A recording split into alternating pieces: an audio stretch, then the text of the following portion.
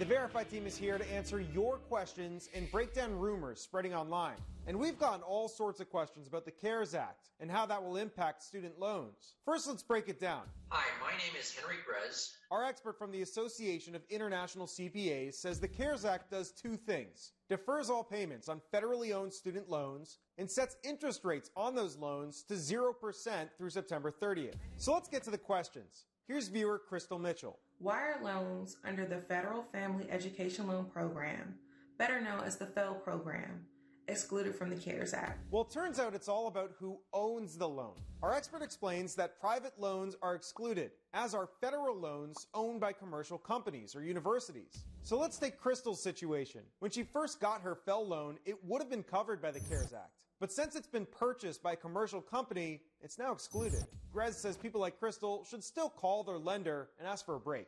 Okay, next question.